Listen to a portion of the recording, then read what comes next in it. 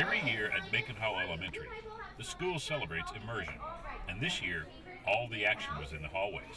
She has 4 quarters, 2 dimes, and 3 nickels.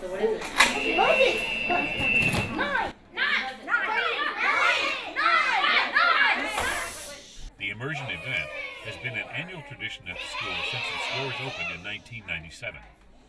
The idea behind the event is that students take a learning-based theme and fully involve themselves in it. This year's theme was Mastering Mysteries. The various hallways were color-coded and devoted to topics such as Crack the Code, CSI, or Children Solve It, Secrets of Science, I Spy, and the Wax Museum. Although Immersion is focused on students, the entire faculty as well as parents are eager and involved participants. An incredibly innovative way of thinking outside the box, not only about the teaching and learning work, but about the family and community engagement. They had 600 parents here interacting with the content last night. They've got students cycling through with their classrooms, and most of this work is student developed. It was evident that the students put a lot of research and effort into their presentations.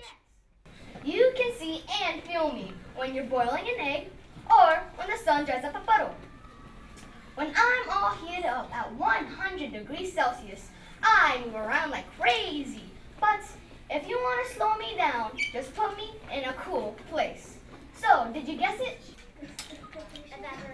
Evaporation. Let's see. Assistant Principal Valerie Houston said that a significant result of the Immersion experience is positive results in student test scores. The children are actually doing it.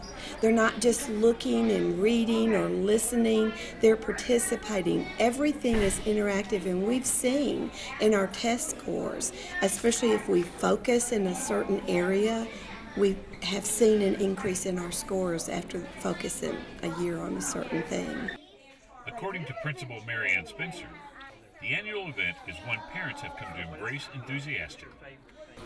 We have parents who cannot wait each year for us to develop a theme, and some come and they'll spend the whole day helping the teachers.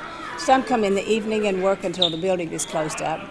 And last night we had a program that involved 2nd and 3rd grade, and parents could come and go through the building to see it, and that cafeteria was packed.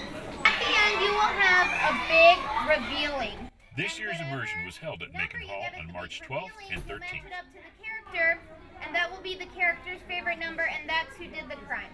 Capiche? Capiche.